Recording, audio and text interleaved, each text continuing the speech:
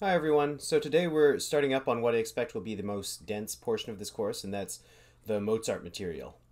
It's going to be broken into multiple parts just to make it more easily digestible. Today we're going to be doing some background work on the Mozart family, and then we're going to dive into the period of his life spent in Salzburg.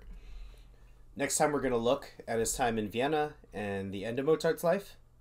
And finally we're going to have a separate video, about Mozart's musical style and contributions. Just to resituate ourselves as we start off with this new composer bio, the classical period is 1750 to 1825, as I'm sure you well know. Here's a portrait of Mozart. You'll notice his dates here. They're 1756 to 1791. Now, given that the classical era is 1750 to 1825, we can do some simple maths and recognize that Mozart lived exclusively within the classical period. He wasn't a Baroque to classical transitional guy, and he wasn't a classical to romantic transitional guy. He was a strictly classical composer. Now, if you haven't already, I'd really recommend that you watch this film called Amadeus. It's, wildly inaccurate in terms of its historical facts, but I think it really does give you a nice sense of what it felt like to be in the era. Mozart was born in this Austrian city called Salzburg, and the city, its roots can be traced back to the Neolithic age. Today, its city center is an UNESCO World Heritage Site, and that's due greatly to its incredible Baroque architecture. I'm not going to be getting into Salzburg's history right now. It doesn't really matter too much for this biography, but I think it is worth you giving the Wikipedia page a bit of a skim just to contextualize Mozart's life. Well, Wolfgang was the son of Leopold and Anna Maria Mozart. Leopold was himself a skilled musician who worked as a violinist, a court musician, a composer, and he also wrote an important work regarding violin performance called A Treatise on the Fundamental Principles of Violin Playing. He was maybe obviously thrilled when he discovered that his two living children, five of his other children had died, but he discovered that these two living children were very musically gifted. At this point, it's important to note that Mozart had an older sister nicknamed Nannerl, who was a talented keyboard player in her own right, and we'll touch back on her here and there as we go on.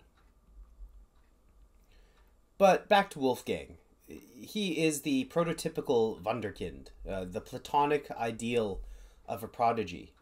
He was just massively talented right from the get-go, and his dad recognized this.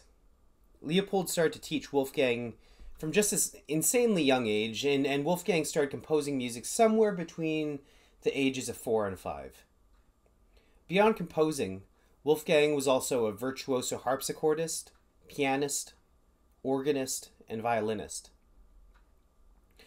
Because of this musical prowess, I guess Leopold figured that he should monetize it, and Wolfgang and his sister started being sent on tours around Europe. At 6 years old, Wolfgang plays for Empress Maria Theresa, and at 8 years old, he makes the acquaintance of one J.C., not J.S., J.C. Bach, who ends up becoming this major influence on the young Mozart.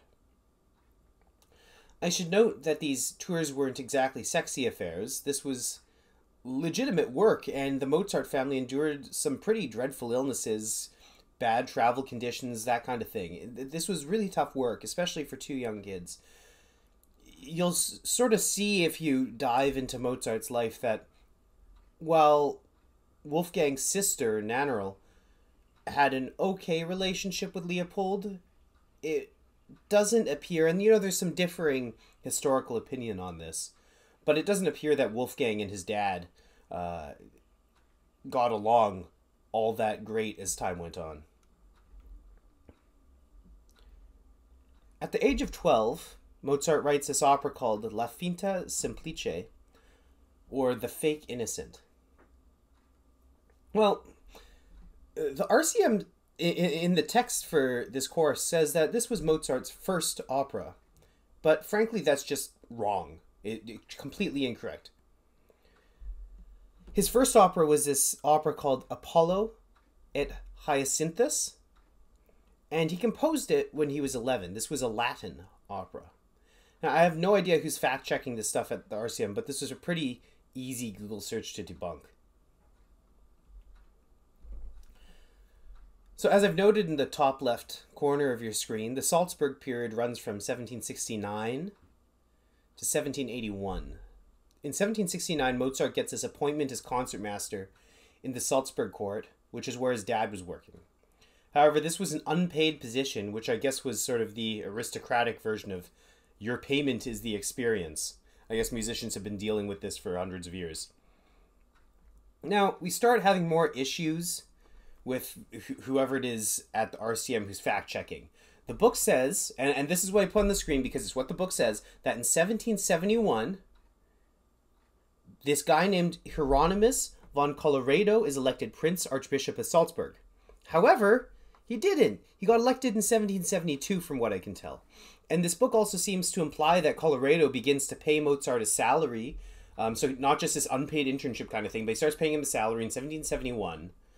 But from what I've researched, that only really starts happening in 1773.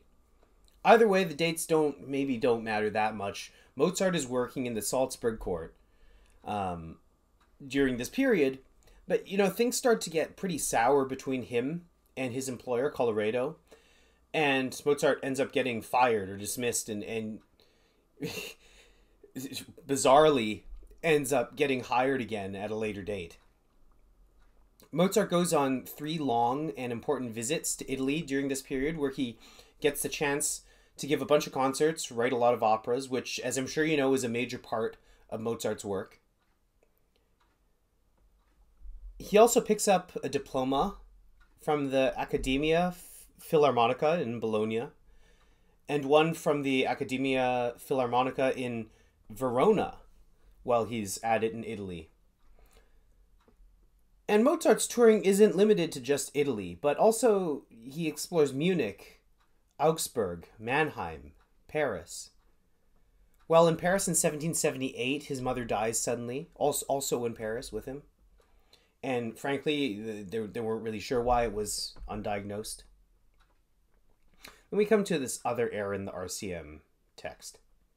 The RCM says that in 1779, Mozart's, and I quote, passion for opera is fueled after the success of Idomeneo in Munich. End quote. However, again, easy Google search. The only, this thing was only premiered in 1781. Not 1779, 2 years later, 1781. So I have no idea what the RCM's going on about. Feel free to trust neither of us. Do your own research. I really encourage you that these videos are really meant off as a jumping off point into your research. So, go do your own studies on this and see what you come up with. Anyways, in 1781, things are getting real sour with Colloredo again. That was that employer where he got dismissed and then rehired, and so 1781, he's trying to get fired again, or he's trying to quit rather, but he's not allowed to. A month after this attempt, he is actually allowed to quit, but is dismissed by being literally kicked in the butt by the Archbishop's steward. And that's it for part 1 of these Mozart bio lectures. So please make sure to stay tuned for the next one. Consider subscribing and throwing up thumbs up, please. Thank you.